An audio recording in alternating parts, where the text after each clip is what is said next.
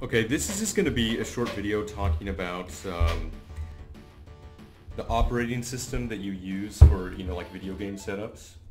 So, I see a lot of people saying things like, oh, you want to use Linux instead of Windows because Windows is expensive and you have to pay like $150 or $100 for a Windows license key, and Linux is free. But I just want to point something out that Windows is actually free, and I'll explain what I mean by that. I'm not talking about pirating Windows. I'm saying that Windows, legally is actually free.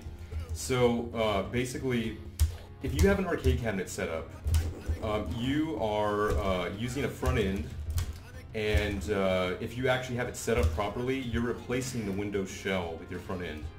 And if you download a Windows 10 image from Microsoft site, and you install it, and you never activate it, if you replace the Windows shell, you will never notice any difference between an activated Windows and that system, because the only thing that happens when you don't activate Windows is that you see a watermark in the bottom right hand corner of the screen that basically says like it's not activated, or it's not a genuine copy of Windows or whatever. But that's it. And if you replace the Windows shell with the front end, you don't even see that message because you're not even displaying the Windows desktop anymore. It's just a black background. There's nothing to see. So yeah, basically, if you have like an arcade cabinet, there is no reason to pay for Windows. You get nothing out of it. I mean, it's just a waste of money. So yeah, I mean, download the Windows 10 Enterprise image. Replace the Windows shell with your front end, and that's it. You never notice the difference. Another thing too is that if you really want to have a good arcade cabinet setup, you are pretty much disabling like anything that you don't need, and I really mean like anything. So basically, like on my arcade cabinet setup, I don't even have the network card, the network device enabled in my BIOS. I actually go into my BIOS and I turn off the LAN adapter because you don't need it. There's no reason to have an arcade cabinet set up. And really, like, I can't stress this enough. Arcade cabinet setups, if you actually want everything to be perfect, they are extremely, extremely sensitive to any activity on the machine. And so if you don't want it to stutter, if you don't want it to hitch, if you want everything to run perfectly, you're pretty much going to disable like anything that you don't need. So network adapter, any like weirdo USB peripherals that you have, it's like add-ons for it. And in fact, like, I would even go as far to say that if you have like